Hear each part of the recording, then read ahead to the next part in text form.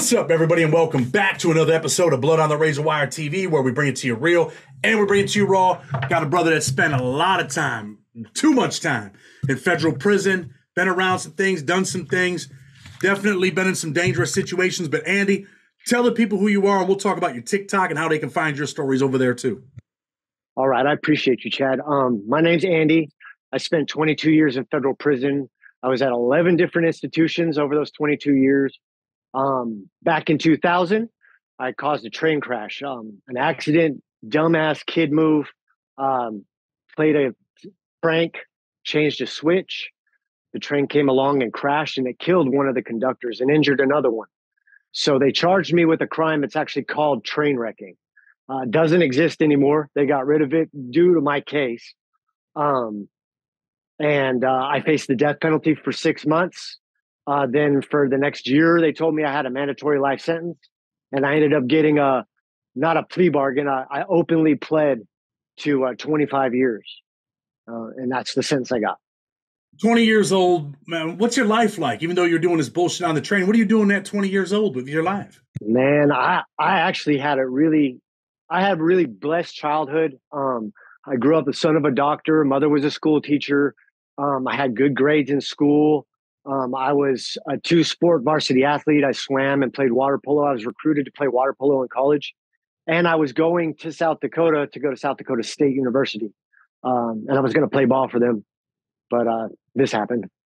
So you had your life in order pretty much, and you make a stupid decision, and it cost you 25 years of your life at 20 years old. Right. One stupid decision can change not only your life, but other people's too. Yeah, I mean, the conductor, I'm sure he probably had a family, right? Yep. Had a family, 4 children. Yep. Wow, bro. So you're 20 years old, you make this mistake. They're talking about giving you the death penalty. What's going through your mind? What is it like for a 20-year-old sitting in a county jail and they're talking about, bro, they're about to give you the death penalty? It was unbelievable because, we were raised up to believe that the death penalty is for, those hardened murderers who intentionally kill people. When you're sitting there and it was an accident, you didn't intend to kill anybody, but they're still telling you, hey, check this out. You got to go through this process, because the feds, the way they do the death penalty is a little different than the states. It's not just a decision. They have a hearing. Their prosecutor and your lawyer present mitigating and aggravating circumstances. And then that committee goes to a committee in Washington, D.C., where they present it all over again. And those findings go to the attorney general. Thank goodness Janet Reno decided I was not eligible for the death penalty. So that was off the table 6 months after my arrest. Look, let's just call it what it is. It's a horrible crime. This guy dies. He's got 4 kids. He's got a wife. It's a horrible crime. But you take a 20-year-old and give him the death penalty because they changed the switch. I understand it cost someone their life. But it isn't like you were out there maliciously and you intended to kill this dude. You probably had no idea what would happen or that it could even be that serious, right? No, I thought I was sending a train to Nebraska like a joke. Like, oh, we're going to have to stop and turn around. I was horrified when I found out the train crashed. And then like the next day when I found out somebody died, I was like, oh my God. I was like, I'm a 20-year-old kid. You know what I mean? The worst I'd ever done was some drugs. How did they find out it was you? Oh, my roommates told on me. Yeah, they went to a lawyer, then the lawyer and then went to the FBI. They were with me when I did it. But they said they told the FBI that I told them about it so they wouldn't be implicated in the crime. So now you're 20 years old. You end up copping out to the 25-year sentence. You're on your way to federal prison. What's going through a 20-year-old's mind with a 25-year sentence when you just had this life in front of you? You think you're getting going to college. You're going to play ball there. You're going to be an engineer. You're thinking all these great things. You got a good family, I suppose. You said you had a good upbringing. And now you're going to prison with a 25-year sentence. Man, it was shell shock. I had to relearn the entire environment. You know what I mean? I had to learn the mentality of being a convict because I was a citizen. I didn't know like the words like bitch and punk. Those didn't mean anything to me. But I come to an environment where those are fight on sight words. It was I got chin checked over that. I don't know how many times. And it's no secret. You end up, tipping up eventually in prison, right? Mm-hmm. Mm-hmm.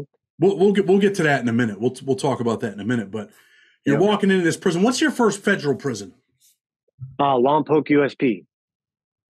That's when Lompoc was jumping. What year did you walk in there? 2002. So you were there probably when Eddie Boy Yeah. was there, and Eddie Boy ended up, he almost Mhm. killed the dude over there on the yard. Yep. Eddie Boy, Donnie Thrash was there. Big Mark was there. There was a lot of real solid dudes there. And it was no joke. It was only 2 penitentiaries in California at the time. This was before Victorville had opened. So you had Atwater and you had Lompoc. Well, Lompoc was the more active at the time because it was the older joint. You remember how those older joints, they tended to be more with the business back then. Now it's not really that way. Now they just fluctuate wherever's more active, just where whoever's at, A 20-year-old walks in there, you're pretty much a good kid. You make a horrible decision. What makes a 20-year-old say, you know what, man, I'm a gang up? Is it because you feel like your life's over? This is your life now? I kind of got into the Odinist group, the religion, and a lot of those guys were involved in gang life. And I had seen at the time a lot of the gangs. I didn't really like their get down. I'm not going to put anybody out there, but there were some gangs that would like use younger guys. And this one kind of like put their arm around me, and I hung out with them for probably 5 years, was armed. And they never even asked me to join. They were just like, you're our buddy. And that ended up being why I ended up joining with them, because they never even pressed the issue with me. They were just like, treated me like I was one of them. And I thought that was pretty cool. With that 25-year sentence, is there times when you're like, damn, man, my life's over, man. Everything I dreamed of, it's all over with? Yeah, about halfway through. When I got to about the 10-year mark, I was like, you know what? This is my life. Because, you don't really remember stuff before you're 10 years old. So you figure from 10 to 20, that was the only time I remember being free. So from 20 to 30, I'm like, man, basically half of what I remember is prison. So at that point, it felt like that was it. Before you go to prison, drug addicted? Ever touch drugs? Oh, yeah. Yeah, before I went to prison, I would dabble. I smoked a little pot. I had tried meth here and there, done some party drugs like ecstasy and stuff. But when I got in, it was wide open. And that became my coping mechanism. It's probably one of the worst things about prison for me was the only way to blow off steam, to kind of like get away from the violence and the danger and the fear and all that, was to addle yourself with drugs. Well, after so many years of that, it becomes a coping skill, a habit. And then that habit is what I'm struggling to break right now. Yeah, we're going to talk a little bit about that. What Mm-hmm. What did your parents do? They were very supportive. They would come visit me when I had visits. Of course, I lost because of being a young, dumb kid. I raised my hand for everything for the first 5 or 6 years. And I didn't have visits from 2004 to 2010. So as of 2010, I started getting my mind wrapped around, hey, I got to like look out for my family too. I need to be able to get visits and have my phone and all that stuff. So I started calming down. And their support on the outside is what really gave me that drive to kind of straighten up and not get involved in every little train wreck that came along. When we talk about raising your hand, right? Tell the people what that Mm-hmm. means in federal prison, to raise your hand. So in federal prison, when something hits the yard that they consider work, a sex offender hits the yard, a dude who's a rat has done something that he can't walk the yard for, they look for volunteers. And so you raise your hand to go handle that piece of business, whether it's beat them up or whatever. And when you talk about putting in work, I mean, what have you done? I've done 7 removals on child molesters. That was my favorite. Anytime a pedophile would come through, that was something that I really wanted to get involved with. I have a serious dislike for sex offenders. 6 pedophiles and 1 rapist. The rapist happened to be from my hometown, and he had been sliding through under the radar for a long time. And I felt really disrespected that he'd been on the yard for 3 years and nobody knew. So I ended up doing that one on my own in Mendota. So you're in the penitentiary. You got to put in work. I mean, what type of work have you put in? You ever had to put that knife in anybody? I have. I'm not really going to say which joint because, I don't know what happened. You know how it goes. They don't ever tell us if the guy lived or died. So not knowing how the victims turned out, I don't want to talk about certain things. But yeah, I've had to push that knife. The scarier issue though is when a riot jumps off and you have those weapons everywhere because you don't know where anything's coming from. When you're going to put in that piece of work, that's not so scary because typically that guy's unarmed and doesn't know it's coming. But when that riot's going, it's like Braveheart out there. You know what I mean? Atwater was like that. What riot? Where were you in a riot at Florence? Atwater. Who crashed over there? The white boys and the Mexican. It was vicious. That one went for like 45 minutes. They had some rookies up in the tower. They didn't know what to do. It went forever. It felt like it went all day. Was it over? Oh man, it was a long story, but this dude went to the shoe. His photo album came up missing. The Mexican dudes had the hot trash. They would get stuff out of the hot trash. You know, you're not supposed to, but they got it out. They were nice enough to pull all dudes' pictures out and take them back to the white boys and say, here. But one of his brothers said, hey, we want his photo album too. Because, you know, those photo albums were hard to get or whatever. They said, no, you know, finders keepers. We gave him his pictures back. Well, they didn't want to let that go. The yard reps at the time had kind of worked it out to where it was going to be good. But the Oregon cats were feeling some kind of way. And they didn't want to discipline the guy who went and snatched the album from the dude. Because they had given the album back to the Mexican. So when the Oregon dudes told the Mexican guys, no, get bent, we're not disciplining them, it jumped. Of course, you're going to expect that. They felt disrespected because they said, we're not going to live by our deal. You know, being a gang member, I mean, them armed dudes, I mean, I've been around AJ, Raz, Chad Sutherland. Yeah. I've been around a lot of them cats, right? Mm-hmm. And they do push that knife. They don't mind, you know, weapons, whatever it is, right. They don't mind. What goes through your mind when you have to go on a mission? You know, you're going on this mission and they're like, yo, bro, you gotta put that knife in this dude. Are you thinking you might end up with a life sentence? Yeah. Well, that's the first thing that pops into your head. You're like, that fear. You're like, oh man, how are we going to do this so it's not on camera? Because you know how the penitentiary is. 99% of the place is on camera. So you don't want to do it on camera. I was always like kind of spotting blind spots and things to where you could try to go in and get it. Because typically, if it's not on camera, they won't actually press the charge. If it's on camera, yeah, they will. So we try to avoid those camera angles and things like that. You ever hit somebody up and feel bad about it later on? Like, damn, bro. Absolutely. There was a dude that we had to beat down, and it wasn't a knife attack. It was a beat down, but they got him. And unfortunately, I was up in line. It wasn't a raise your hand incident. I had been there so long and I hadn't done any work at that point. And a guy had to be removed that had checked in at another spot over, I don't even know what. Somebody said a drug debt. Somebody said something else. But the guy was really nice and he was really helping everybody out. And then a month after, a guy had shown up from that same spot and said he didn't check in. So that one bothered me for a while. You're putting hands and feet on the dude. Is he yelling, trying to fight back? He's like, come on, man. Oh, yeah. Yeah. Well, he was saying, what are you doing? Why are you hitting me? And that's what made me think this whole thing's true. Because if a guy knows that he's checked in somewhere or he's done something foul, he's not asking why. He's just trying to get away or fight back.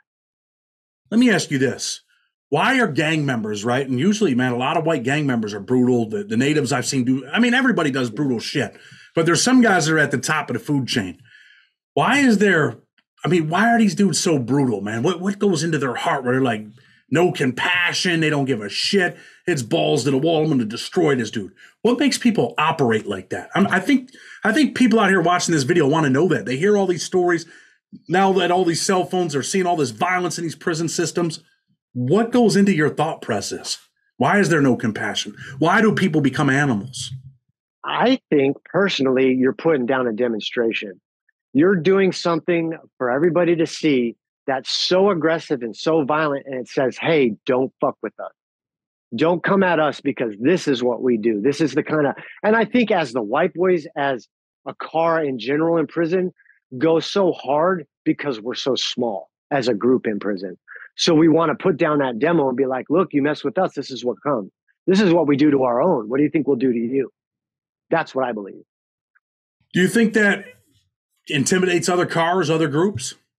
I think to a certain extent it does, especially among gangs, because I've seen one gang will go take out their trash, and then the next gang will do it even tougher, and it'll be like a one-upsmanship.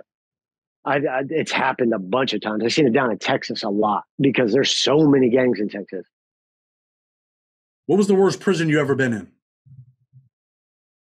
I'm gonna say Victorville. You told a little story on your TikTok about what happened while you were in Victorville, right? I think it was with. Yep. Did you tell the story about Snow? I called him Frosty, but yeah, it was about him. Well, my fault. I didn't know that you. I didn't know that part. So. It's all right. Tell the people what happened. Tell people how violent and how crazy this federal prison system is, and this white car. What happens? So at Victorville, there was a lot of drama. They had the brand was on the yard, and they were running the yard, and there was an issue between the Paisas, which is the Mexican nationals, and the skinhead out of Oregon. And the skinhead wasn't wrong. The Mexican dude who was gay walked into his cell uninvited, drunk, and propositioned the guy. So the guy put hands on him. Didn't really beat him up bad, but like popped him up and tossed him out of his cell. Well, Victorville was you don't touch anybody else. Like if you have an issue, you take it to the car handles it. So it was an issue. They took it to the heads of the yard. The heads of the yard said, go tune them up. And they did. But it wasn't to their liking. So they went out to the yard and we had a little brawl among the white boys. And we all went to the shoe and most of us ended up getting back out. Well, in the midst of that, the yard shot caller had told SIS that guy can't come back out, the skinhead who had put hands on the Mexican. Well, you can't do that. So when their brothers heard about that up in ADX, they sent word back and said, remove that guy. Well, with that gang, you don't remove anybody. You remove them from breathing. And that's what they did. They cut his head off. You were on the yard when that happened? Yeah, we all got locked up over it. Everybody from California. And what they use to take his head off in federal prison? How do you get someone's head off, bro? Man, they had a bone crusher that was razor edge. This thing was, I seen it. It was about probably 10-inch of blade. And one guy, word on the yard was, one guy wrapped him up in a bear hug and the other guy started stabbing him in the chest. And then once he had stopped breathing, they cut his head off. You would never think that something like that would happen in federal prison, right? Right. Well, you always hear club fed and all that, but the prisons I was at, they're not club fed. They were active like level 4 California yard. They were supervision. Wow. I mean, it's crazy to even think that some, things like that happen in federal prison. Like, where are the cops at? People that are watching this that never been involved in the prison system, they're like, where the hell were the cops at? It had to take a while to do that, right? Oh, yeah. They didn't find his body until 4:00 count. They did this right around, they came in on the end of lunch and they left out on the 1:30 move and they didn't find his body till 4:00 count. And Snow had some juice too, right? A lot of juice. He had pull on that yard. Made some bad, people say he made some bad calls over there and he oppressed some of his own people, treated people like shit, right? He was disliked. He was disliked pretty roundly by everybody, including his own brothers. I do not think they cared much when they said, get rid of this guy. And someone raised their hand and said, I'll do it. No problem. Yeah, right. 2, actually. I was on the bus with one of them. Anyway, yeah, let's talk about this. You talked a little bit about addiction, right? You kind of get caught up in addiction in prison, and it's kind of like your coping mechanism. I mean, what are you using?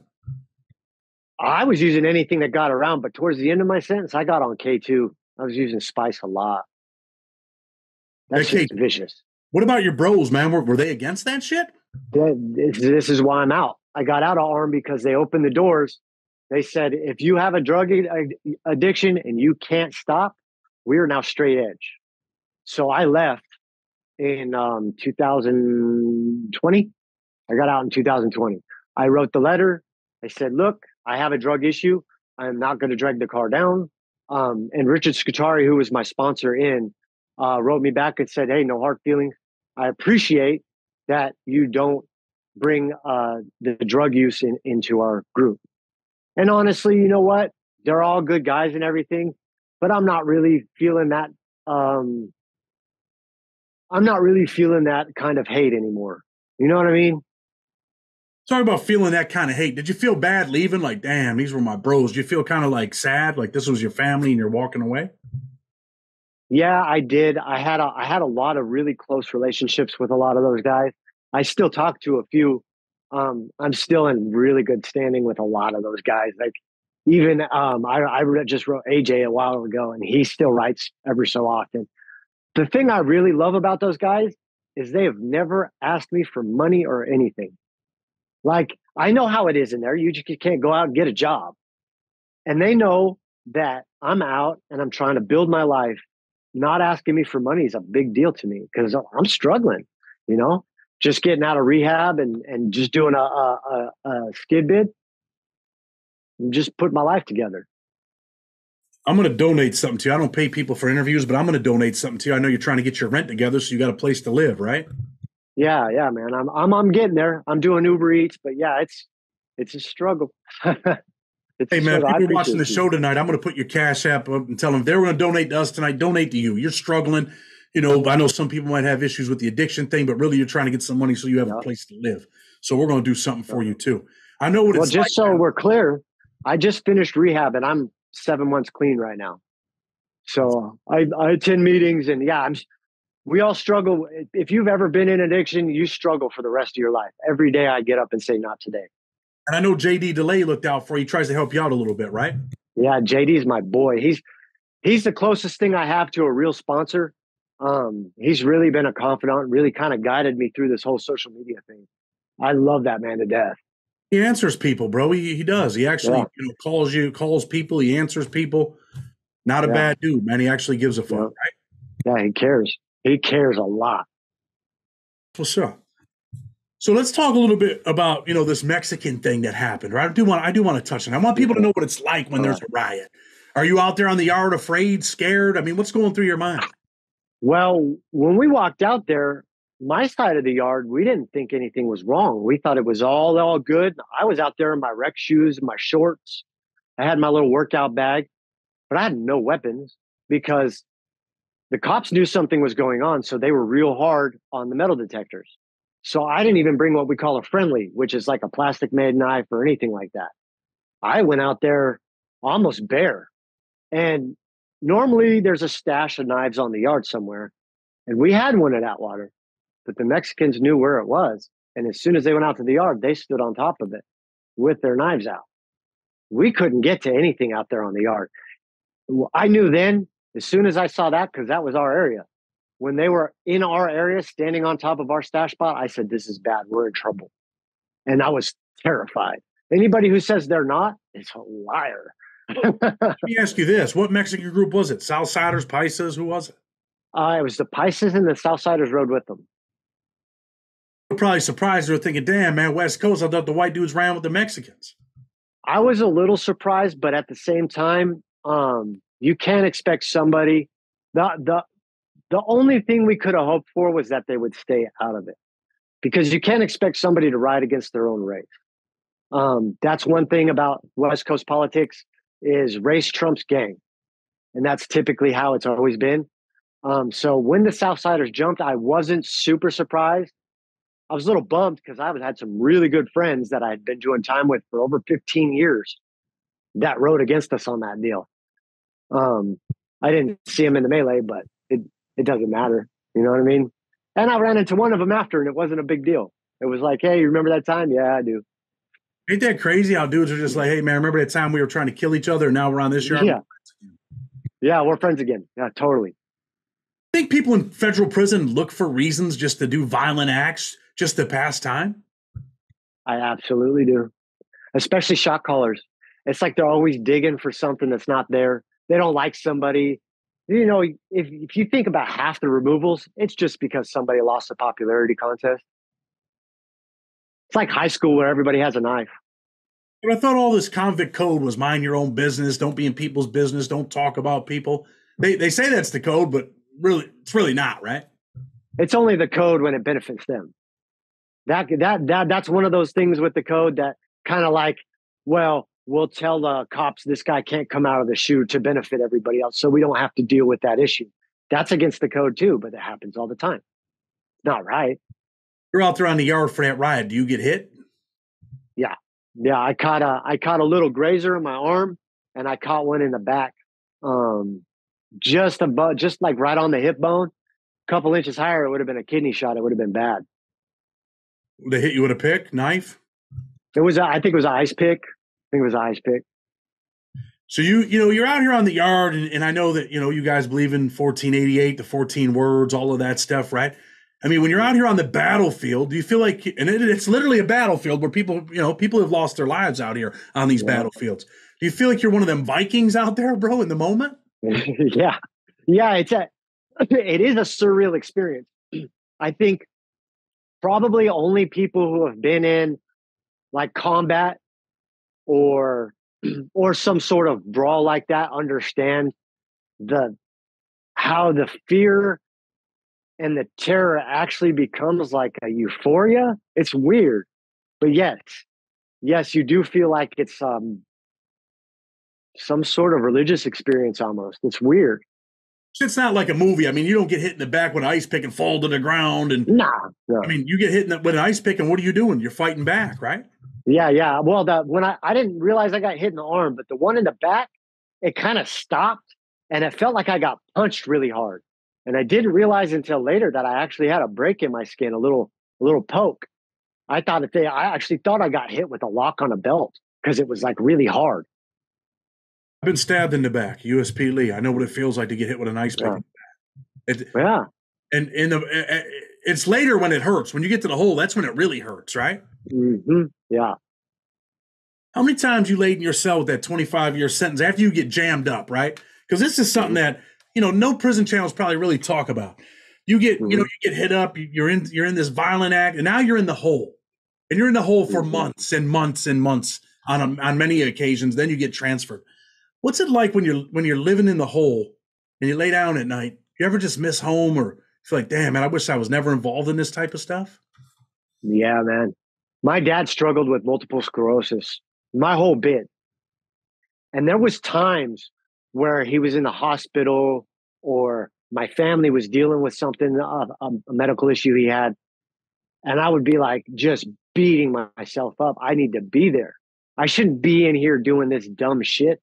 Like, I lost 365 good days on my first 10 years in prison. I should have been out almost a year and a half earlier than I was. Towards the end of my bid, I don't know how many times I beat myself up over that. And I barely got to see my father right before he passed. I got to halfway house May 12th. I got to see my dad May 23rd, and he passed on the 28th. And it was bad. Like, he was not there at the end. So like I go through that. I mentally and emotionally like really tear myself up for the things I did as a kid, thinking this is what we're supposed to do. Problem is you take that hit. The car don't take that hit. You take that hit. So you better be damn sure that what you're going to do is enough of a benefit to you and not just everybody else. Because 9 times out of 10, it's not a benefit to you at all. I was going to ask you that, but you answered it. Mm-hmm. When you get out of prison, is your mom still alive? Yeah, my mom is still doing really well.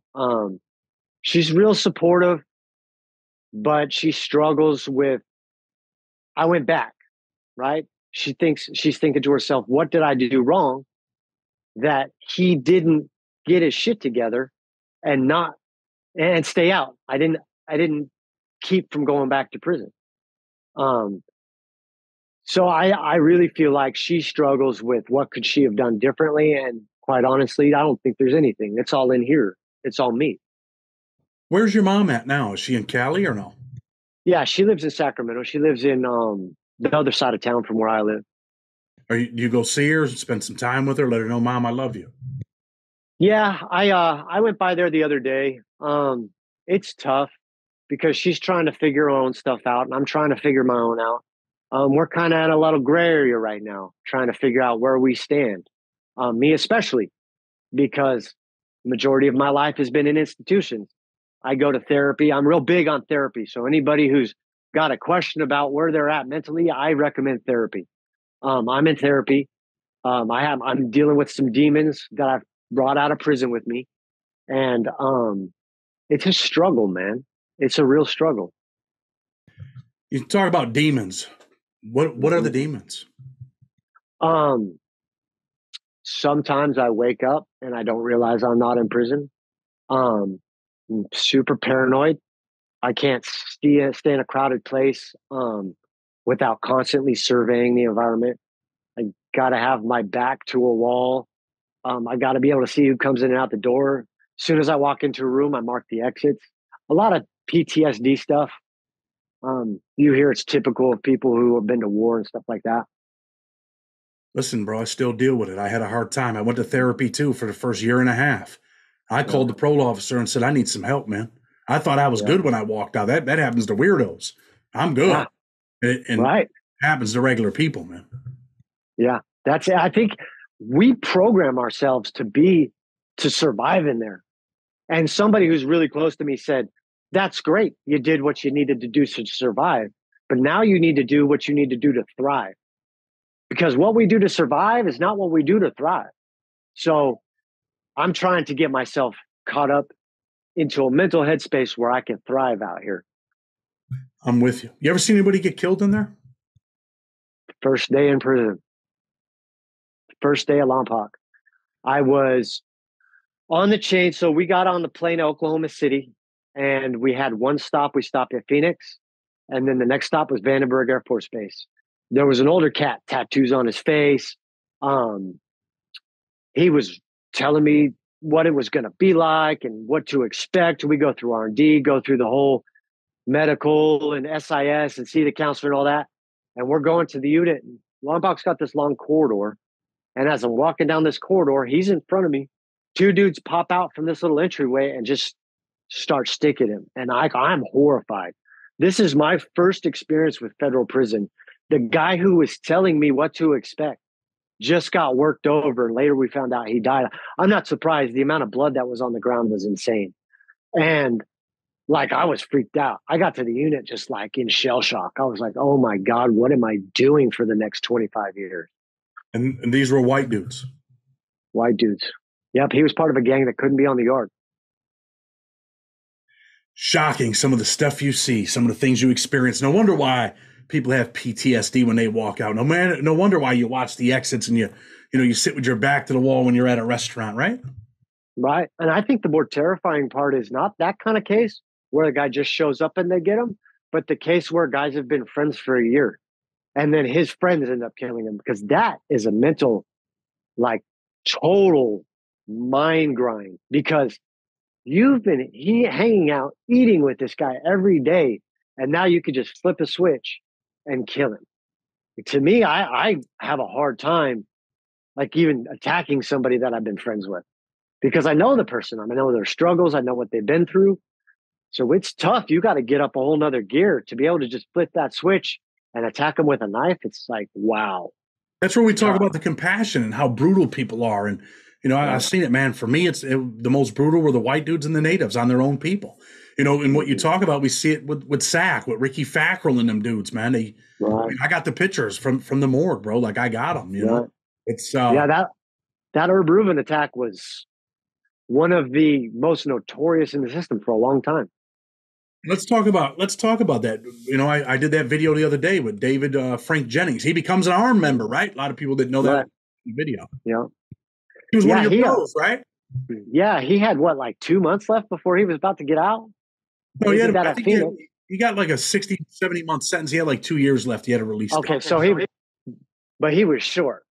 And so, like, to me, like, when I got further along in my sentence, I had a little stroke on some of these yards. And I was always against sending the guy who was short to the gate or had a short sentence, because there's so many of us that had 10, 15, 20, 25 years. Why not us do it? But that issue right there, that was more of a political statement, because of the whole JDL versus Nazi thing. Like they were at war. So the way I understood it was he actually was the first to raise his hand and was like, I want this. And they crushed that dude's head with it was a bag of bricks. Yeah, I'll send you the pictures. Have you seen the pictures? Yeah. Yeah. So, I mean, he decimates this dude. He's got 2 years left. Now he's got 35. You got another 35-year piece, right? So now he's going to get out when he's like 60. He gave his whole life away off of what he believed in that day. And that's why I equated it to American History X. You let your beliefs get you a 35-year sentence. Those beliefs, probably not the best beliefs, at least not to me. I mean, I'm not going to go out there and do that, with a 2-year sentence. It's not me, bro. Do you think he hesitated? Do you think there was anything in his mind where he's like, damn, I wish I wouldn't have raised my hand, but now I got to do it? Because I've seen that 1,000 times with young dudes. Probably, because when you're with the fellas, it's like, yeah, this is cool. This is what needs to happen. You're going to go put that demo down for us. But like, after you raise your hand, you're thinking, but what happens if I kill this dude? They're going to charge me. And they did. They did. Let's talk about them, the good white dudes, right? And, I mean, you always hear, like, hey, man, he's a good white dude, right? Why didn't none of them older cats step up and say, nah, bro, you got 2 years left, man. We got it, bro. Why don't these good white dudes that got the 25, 30 years step up and say, nah, homie, we ain't going to let you do that, man? Because, they promote, the 14 words. They promote what they love, what they believe in. And yet you're going to let this young kid throw his whole life away. I've seen the manipulation. Like, I'm well aware at this point. Like, early on in my bit, I was being manipulated. I was the torpedo. I didn't realize that what I was doing was for the good of them, but I was going to have to carry it. Later on in my bid, which is what really kind of turned me off of the whole gang life, it gave me the way out with the drugs. But that whole mentality of let's use that hate and anger to get what we want just brings negativity into your life. So by welcoming that negative emotion, you also bring with it all the other negativity. And then they use that as a manipulation for the younger kids. You set up this whole structure about how you have to do this and do that and do this, and then you can have some numbers tattooed on you. So really, Andy, what you're talking about is the manipulation, right? A lot of dudes manipulate people when really, you see these old prison movies and you think, oh, well, you know what? This is a young dude coming in. We're going to take him under our wing and we're going to teach him the right way. But it doesn't always happen that way. And it didn't happen for David. And now he's in prison pretty much till he's 62 years old. Went in at 24, right. Going to get out when you're 62. And you should have got out when you were 28. Yeah, for sure. I think that prison is a masterclass for manipulation. I think if you're a narcissist or you're got some sort of other grandiose personality disorder like megalomania, you'll be a star in there. But those people make a life out of living off of other people and using them, and they don't care. They're sociopaths. That doesn't bother them. They have no empathy. No empathy, right? But I feel like there's certain people that are like that. But I feel like there's a whole bunch of dudes in there that aren't like that. But they act like that because the shot caller or the big homie says, hey, bro, we got to do this. I think they pump each other up when really that isn't what they really mean in their heart. Well, I mean, on the face of it, nobody wants to be that guy who goes, hey, man, don't you think this kid, man, like he's got things going for him? Nobody wants to be the guy to go against the grain. So everybody's kind of like the river's flowing this way and they're just going with it, knowing damn well that 26-year-old kid or 25-year-old kid doesn't need to be the one going to risk the rest of his life to go take out some trash. Like there's plenty of lifers that can be doing this stuff, and they're comfortable. They've got everything they want going for. They don't want to go to the SHU and get transferred because then they got to start all over. So really, they're thinking about themselves and not everybody else. Now, I will say I have met some really good dudes who do genuinely care about youngsters and will protect them. But there are those few that have the power on the yard who do manipulate and abuse the weaker convict. 100%. And, I know you had mentioned earlier you had a little stroke for your ride, the ride that you were in. You ever have to send some dudes on a dummy mission where you're like, okay, we'll use him? Unfortunately, there was a couple incidents where Nobody wanted to go. And that kind of sucks when you're repping for a group and nobody wants to like take some of the responsibility. And then everybody looks to you like, well, you're just going to choose somebody, right? Well, I don't like doing things that way. I like having a consensus and then somebody saying, well, I'll do it. Well, when there's nobody saying I'll do it, then you kind of got to figure out a fair way to do it. And what I always did was took the wrong guy on the yard that had been there on the yard the longest and say, okay, look, you've been here this long. You haven't done anything yet. It's your turn. Both the times that I had to do that, it turned out fine. You know, I just got tired of, man, half the removals were dudes that had checked in. And like a lot of those times, man, like, how do I prove that? How do I prove it's not? How as a convict, if you don't come out and say, like, what I always did is I took every lockup order I had the entire time I've been out. I have a stack of papers like this. Be like, here, this is what happened to me through my bid. So there was no question about why I went to the shoe ever. But like a lot of guys, then nobody tells them, hey, keep your lockup orders. So they don't know. So they can't prove anything. You know, all that time that you did, what was your biggest regret? Because you missed out on the best years of your life. I mean, me and you both went to prison around the same age and got out probably around the same age. What were your biggest regrets? Missing out on the birth of my two nieces. They're like the closest thing I have to daughters. You know what I mean? I love them kids to death. Not being there for my sister when she got married. Not being there for my dad when he was sick. Those things eat at me still and probably will for the rest of my life because I was away because I made a decision that was stupid and irresponsible. Had it been for anything that like I could actually say was worth something, not just hurt a bunch of people and ruin my own life, I could probably deal with it better. But that because of the reason I went to prison and the stupidity of it all and then hurting people throughout the process, that kills me. Did you catch a violation or no, Andy? Yeah. I went back for substance abuse. I did not have a handle on my addiction. I think I've got it knocked out now, but it's a daily. I'm not today. It's not today. Because before it was like, oh, well, maybe I'll dabble here and there and get away with it. And now it's in my mind of if I dabble once, I go back to prison. So I don't mess around. You know, you end up going back. Where'd you go back on a violation to? I just went to county. They had me in county the whole time. By the time I had done it all, the judge was like, okay, well, it's going to be 6 months and a 3-month rehab. It was a Class C violation. I know you're doing your TikTok and all of that. You ever worry about going back to the penitentiary because you're on social media? Yeah, because old school rules are it's a no-no, even though that almost everybody gets out and has something on their TikTok about it. The bigger guys, you know, like you and me, and if you got over 10,000 followers, you've probably had some people say some stuff to you that's like, oh man, if I go back, yeah, that's probably not going to be good. It's a good idea not to go back, right? No, right. Just another reason to stay free. And it's a good reason.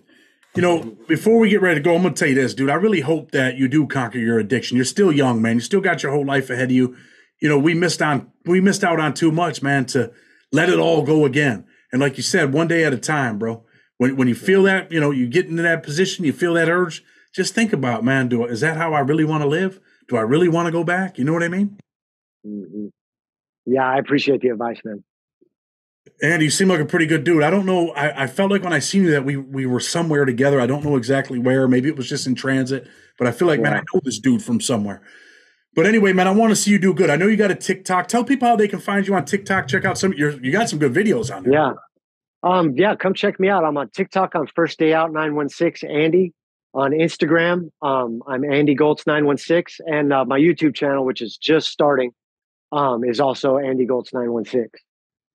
I'm going to link your YouTube channel. I'll put your TikTok links in there and all of that. You send them to me. I'm going to put them on there.